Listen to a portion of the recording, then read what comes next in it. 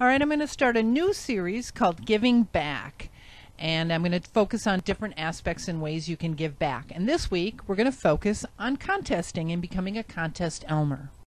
I'd like to start off by first dispelling the myth that you need to be one of those big gun stations like what Jerry and I have here, or even bigger like my late great friend Paul Bittner, Whiskey Zero AIH.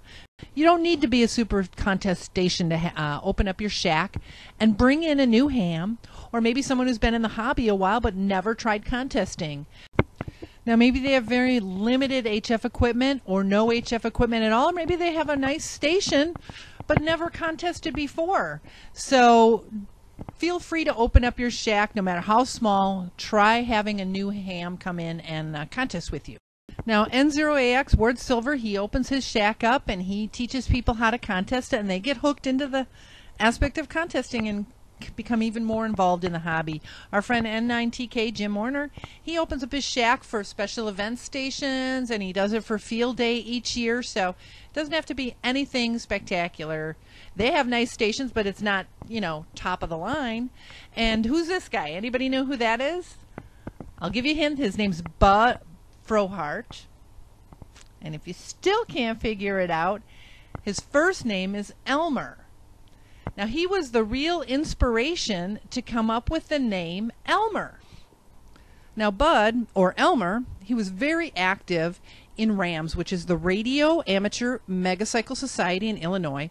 And Bud, or Elmer, was always helping newcomers to the hobby.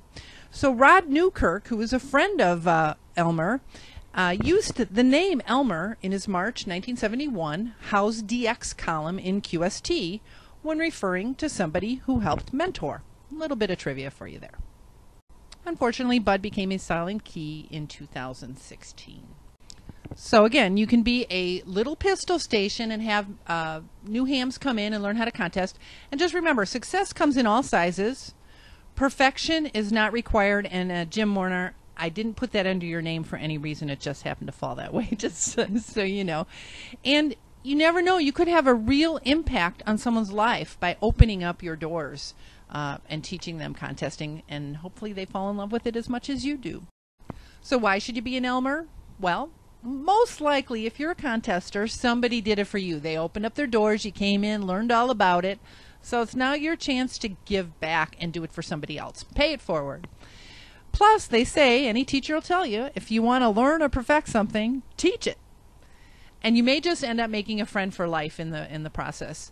And down the road, as you start to better your station and make it more competitive, they might come in and help you get that all set up and get new antennas up or whatever needs doing.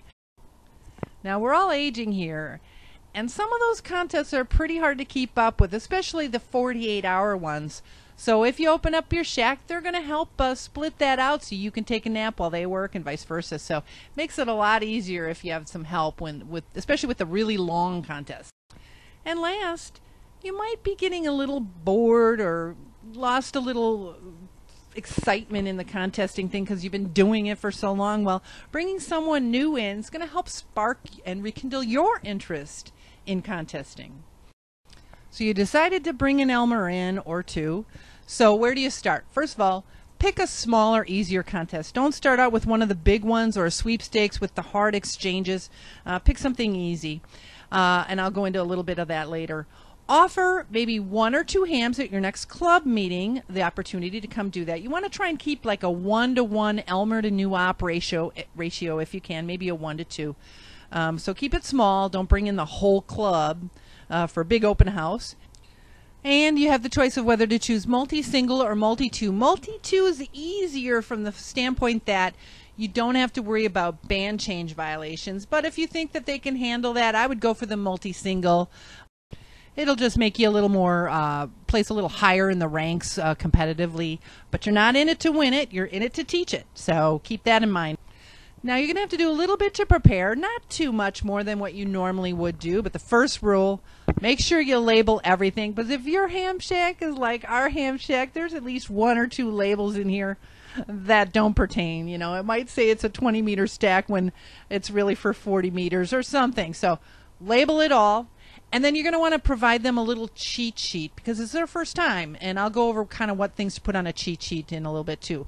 But make sure all your software is updated and all your equipment is working. Nothing worse than having somebody come into contest and your station's not working and you're having some issues. So nothing turns them off more than that. Have them arrive early so they can go over a dry run, give them a tour of wet antennas and how to do this and that, and go over the rules, especially if there's band change violations and things like that. And then beforehand, you're going to want to get a couple Elmer trainee accessories, which I'll go over in a little bit as well. So the contest begins. So first off, you all want to have the mindset that you're there to teach and not win, just yet anyway. Maybe the second and third time you guys start working on being more competitive.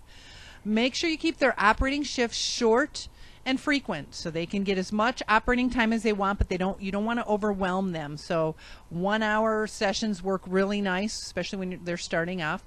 And you're going to want to sit with them at first and make sure you're a little one-on-one and encourage them to ask questions, and always keep a pen and a notepad right next to the logging software. Even when you're not Elmering, when you're contesting anytime, always keep a notepad handy because you are going to need it. Now make sure after the contest you appreciate their successes no matter how small. Maybe they were able to work 10 guys in a row on search and pounce on the first try. Little things like that even help them out. Have a little one-on-one review and talk about what they can work on for next time and what they did really good, and make sure it's very encouraging. It's cool to keep some stats on how they did. They love to see their stats, how fast their rate was, things like that, what states or countries they worked. They love that stuff. And always give them a certificate or a thank you note or something to show that you appreciate that they came out that day. And should you win any awards, when we have guest stops, whenever I win any of these plaques you see on the wall behind me, we order and pay extra so that all the guest stops get plaques as well. So that's always a nice touch to do. Some people do shirts too, cool contesting shirts or something like that. That's always fun too. And here's a list of some ideal contests that would work when you're getting new contesters into your shack. State QSO parties work great, especially the larger ones like California and Florida. California, they give out wine if you do well. How cool is that? Or those multi-state QSO parties like the New England or the 7QP QSO parties. North American QSO party, June VHF, CQ Worldwide VHF, ARRL 10 meters. Something where you give your name in your state or your name in your grid. Those are super easy and still can be a lot of fun. You don't need to be made of money to get some Elmer accessories.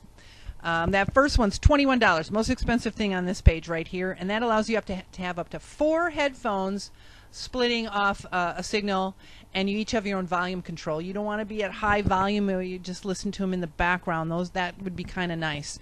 You can get the simple splitter for $4.99. You're at the same volume your new guys at, and then you get the VGA splitter. I highly recommend this, so you can have 2 monitors using the N1MM or whatever logging software you use. So maybe you're going to help him log, so if you're both listening and you can log while he's doing it and he can see what you're doing, or if you need to fix a mistake on the fly, you can do that with that VGA monitor splitter. We have one and we use it a lot. And last but not least, make a cheat sheet for them. One thing we do right on the monitor, right in front of them, we put the call sign and the exchange right there for everybody to see because they're so used to giving their call sign out and not your call sign. So that has to be real front and center for them so they don't accidentally give out the wrong call sign. But you want to also do, if it's, whatever the exchange is, maybe you're doing a state QSO party, you want to have a list of all the counties there so it's easy for him to see what the abbreviations are, or a grid square map, or whatever the thing that pertains to whatever your exchange is in particular for that contest. Also, it's good to have the quick band change rules there. They have a 10-minute rule or 8 band changes an hour or whatever it is. And then you want to have a band change checklist, so you don't want him destroying your equipment. So if he's going to go from 20 to 40, have a little quick checklist on everything he needs to do and the order he needs to do it to make sure he doesn't wreck your equipment. Also a good idea to have a frequency privilege limit list for each band. You can't transmit below here on this band and above that, so because this is first time for some of them on HF. All right, I'm going to leave you with a quote from the one man I would leave Jerry for if he were alive today. I think he's the best, Nikola Tesla. My brain is only a receiver. In the universe, there is a core from which we obtain knowledge, strength, and inspiration.